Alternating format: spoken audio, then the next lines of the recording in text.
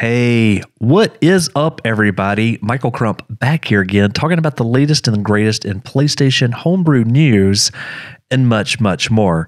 So I put out this tweet just a little bit ago, and it says, look what we have here. Oh, our PlayStation 5 is running Redis version 6.04.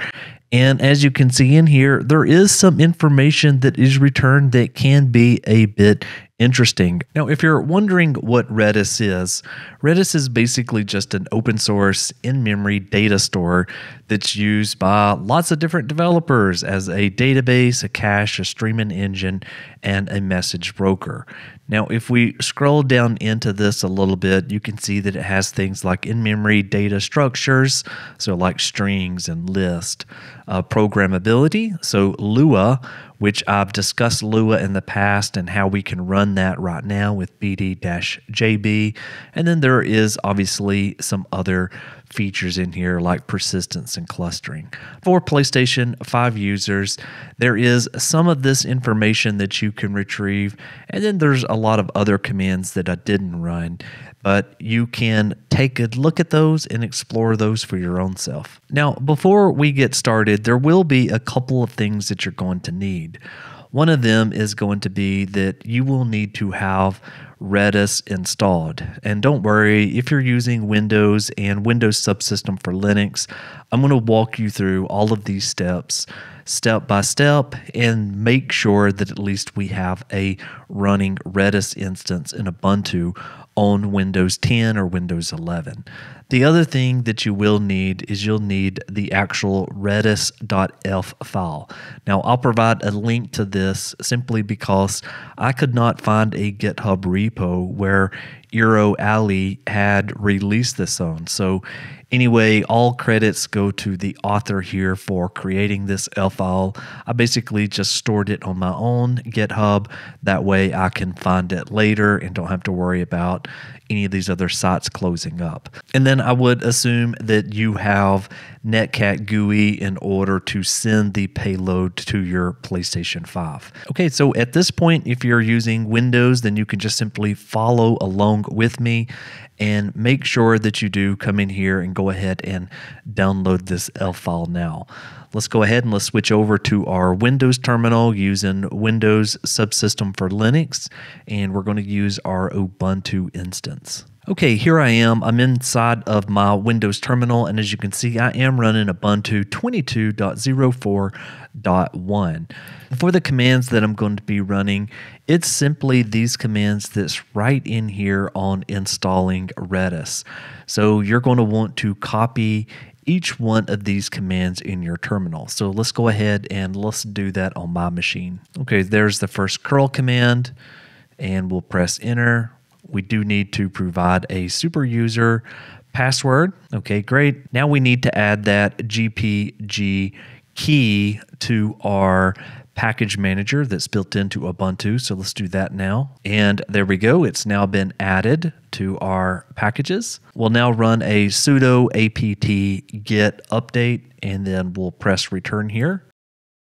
Okay, and after this finishes up, we will be ready to pull down Redis. So let's go ahead and let's do that. We'll clear out our screen here, and we'll do a sudo apt-get install Redis, and then press return. All right, we are going to want to say yes to this screen. And if you see this failed message on the screen, that is okay. You can still proceed from there. So we'll go ahead and we'll clear out our terminal here one more time. And now let's go ahead and start the server. So again, that was just a sudo service redis-server space start. And you can see that the Redis server is now running. Now, to begin with, we will want to type in redis-cli. And the reason we want to do that is we just want to make sure that everything was installed properly. And if you press return and you do see your computer's IP address followed by a port number, then you are in pretty good shape. Now, a super quick command that we can run here is just this ping command. So let's try that. And there we go. It says ping and then pong. So basically, we just had a successful ping to our own server, and that means we're pretty much up and running the way that we want to be. And now let's run a command. We're going to go info server here. And what we can see is that this one is running Redis version 7.05, which is the latest LTS release. We have a little bit about the operating system. So this is running in Ubuntu, so it thinks it's on Linux. It's also running Microsoft x64 operating system.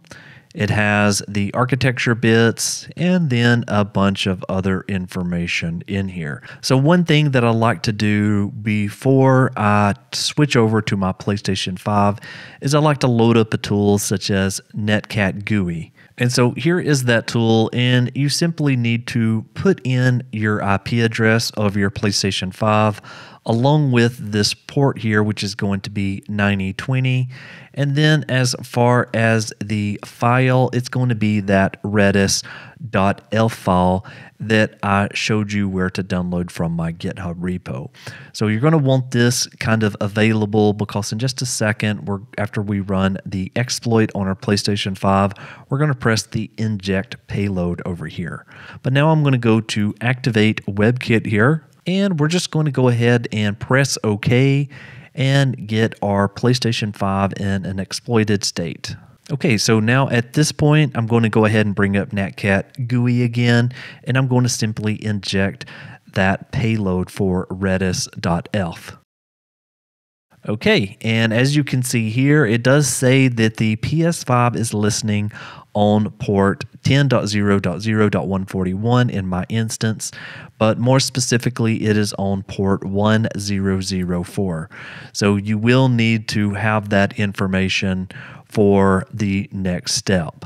Okay, so back over on the computer here, what we're going to need to type into our terminal prompt here is going to be redis-cli and then space -h for the host, and then we need our PlayStation 5's IP address.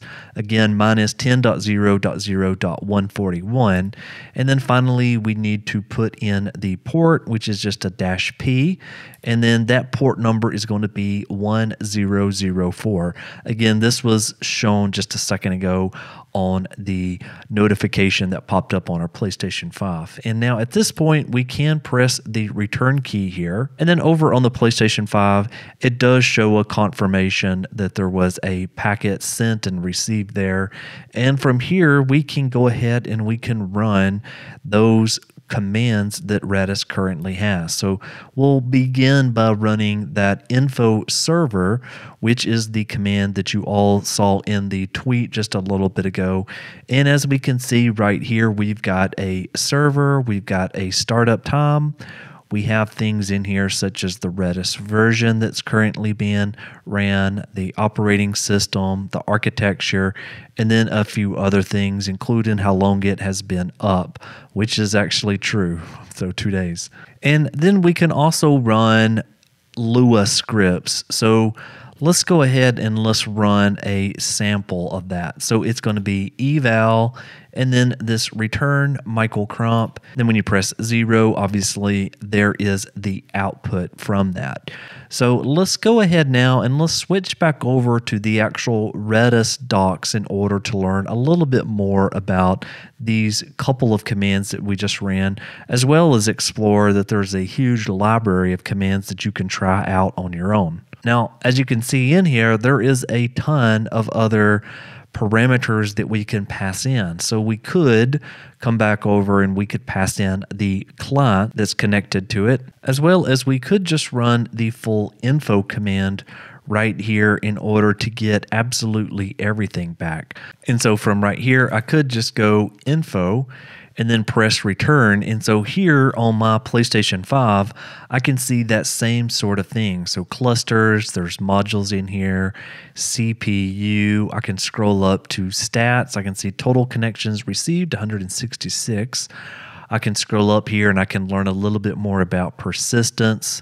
Over here gives me some information about the memory that's currently being used. Also, it has some information here such as clients, which clients are currently connected, and this one shows there's 14 right now. And then here was the server information that we looked at just a little bit ago. And if you want to play with some actual samples, well, obviously John-tornblom had uploaded these a couple of months ago, and inside of this scripts folder right here, you can see here is a couple of different Lua samples. Now, I covered these samples before in a previous video, but there's kind of like a Hello World sample, which again was that same exact thing that we just looked at. There's also this Java version Lua sample where it can do things like return back what's the currently running Java version on your PlayStation 5. These are very cool things indeed that I think will definitely continue to help grow the scene. So anyway, I wanted to thank you so very much for watching this video. I hope it helped. Feel free to give me a like and subscribe to the channel. I would absolutely love to have you around for many, many years to come. All right, I'll talk to you on the next one. Michael,